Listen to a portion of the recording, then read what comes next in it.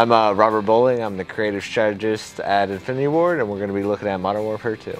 Right now, Modern Warfare 2, we're towards the end of development. We've been working on this for about 2 years now. In Modern Warfare 2, we've broken the game down into 3 major sections. You have your single-player campaign, which is your cinematic experience. You have your multiplayer, but then you have Spec Ops, and it's a completely unique mode. You're going to have game types that are unique to it, locations that are unique to it, and enemies that you fight that you won't find anywhere else in the game. And Special Ops, you can play solo, but once you get into the veteran difficulties, it's going to be much harder. Or you can do split screen with a buddy on the couch, or do online co-op with just 2 players. Well, when you first get Modern Warfare 2, you're only going to have the alpha missions unlocked, and inside there's like 5 missions that you can do. Of each one's different on how you complete it. They might be races, they might be wave defense, and once you get a few stars in that by beating it on different difficulties, you'll unlock Bravo, and then Charlie, then Delta, and as you unlock more and more, they're going to become increasingly more difficult. Yeah, well, I mean, it's definitely a co-op mode, so especially in like the race ones, when you're both racing snowmobiles downhill, you're both trying to cross the finish line, but of course you want to get there faster than your buddy, so you can shoot him up, make his screen all bloody, try to get him to crash into a tree or something. Yeah, well, we looked at a mission that takes place down in the favela called Takedown. And this one, you're tracking an arms dealer in Rio, down in Brazil. So you need to capture his right-hand man so you can get some intelligence from him on where Rojas, the arms dealer, is. Now, while they're getting information, you're going to track him into the favela, but once you get there, he knows you're there. So you clear out some civilians, start making your way through, but then the militia's coming out of the woodwork. I mean, these guys live there, they grew up there, they're not standard military. They're guys who are just there, they got recruited in this militia, so they're not trained military. And you can tell that by their tactics. They're using very, like, just shooting around the wall or not aiming what they're doing, but they know the land, and that's what makes them dangerous, because as you're making your way through, they're climbing up, they're leaping across rooftops, they're getting angles on you and getting up behind you, so you got to be checking corners as you're making your way up the hill. Yeah, well, I mean, when we were making multiplayer for Modern Warfare 2, I mean, Call of Duty 4 became this huge multiplayer hit, so we really wanted to keep the things everybody loved and that we loved about the first game. So you have your persistent ranking and your XP and your unlocks, and all that, and then your creative class, but then we want to build on top of that, not only adding a bunch of new weapons and a bunch of new perks, but adding in features that change the way you played multiplayer, and that's where customizable kill streaks came about. I mean, you have 15 new ones to choose from, switch them in and out. You have death streaks, which makes the game more accessible for newer players, but the real important thing was the design philosophy of really rewarding the player for anything they did and however their play style was.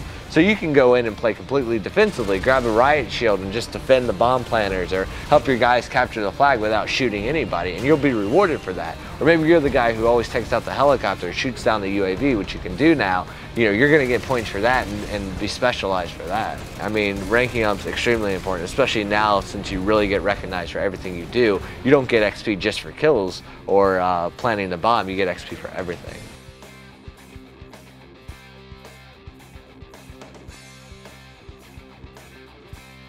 We haven't announced anything about fan favorites coming back, but I mean, there are a lot of cool Call of Duty 4 maps that we all love.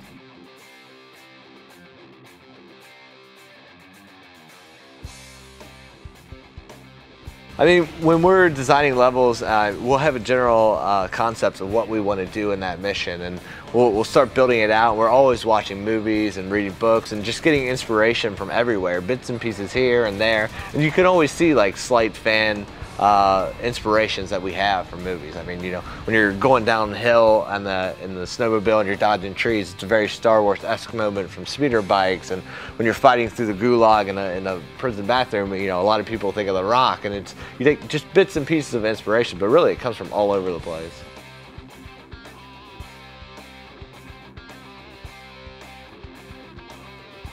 Well, yeah, well, I mean, with Modern Warfare 2, day one, we're going to have 14 million people who are essentially veterans at the game. So the learning curve for a lot of people is much less. So if you're new to the franchise, you really want that ability to get in there and have fun. So death streaks are a cool way to make it accessible for newer players, but can't be abused by the more veteran players.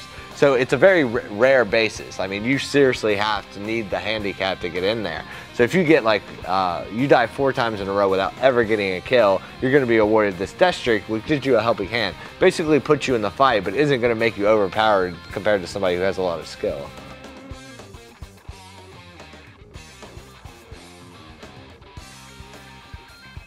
Yeah, well, I mean, the story mode has a lot of great actors, and we really focused on character actors that fit the characters we had written. So we focused on that. We have a lot of good people in there, and then we also have a lot of really good cameos throughout Spec Ops and multiplayer that you're going to hear in Batter Chatter, but I don't think we're going to be revealing those. Those are Easter eggs we won't ever call out in the game. Like, they'll never be called by their character name or anything. You're just going to have to pick it up.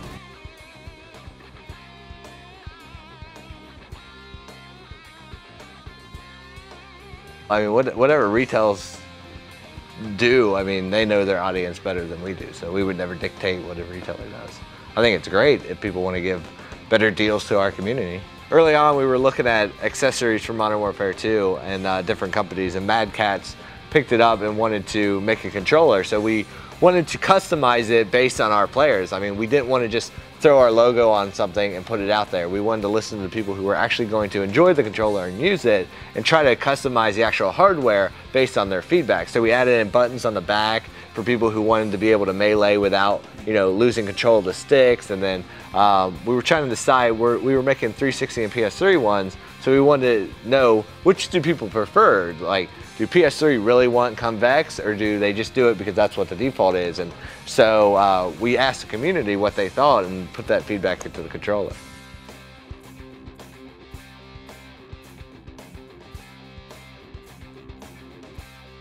We listened to a lot of feedback from our community on what they wanted from the collector's edition, and a lot of them, you know, they wanted to peep into people's windows. So we thought, how can we come up with a collector's edition that not only represented the game, but also represented our community's need to be perverts?